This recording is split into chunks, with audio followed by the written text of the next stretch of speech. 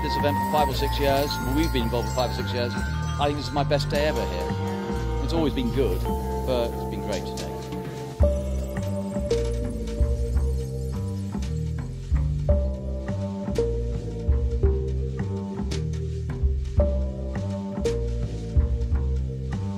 It was really good fun being a judge today at Boodles Ladies Day.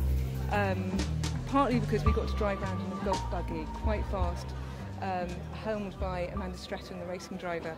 And being a Boodles Ladies Day judge meant we actually got to drive around and really look at what everybody was wearing and decide who really had made the most effort and who was turned out the best.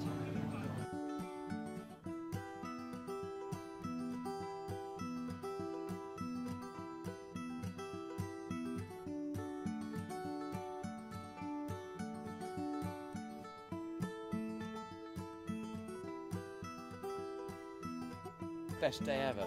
Stunning weather, really warm, loads of people here, more people than I've ever seen before. We've had a packed stand all day, a lot of champagne drunk, a lot of happy people, a lot of jewellery being worn, some beautiful women and a great winner. A very elegant, poised, well-dressed winner.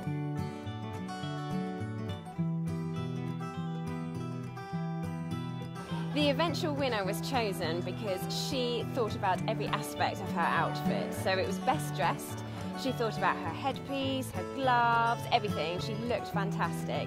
And it was slightly vintage inspired as well, which we liked. She really had epitomised style from head to toe. Everyone was turned out beautifully. But Helen had the most fantastic hat, which you couldn't fail to notice. But also just her poise and the way she presented herself. And the way she moved, she looked incredibly elegant, and we felt she was really deserving.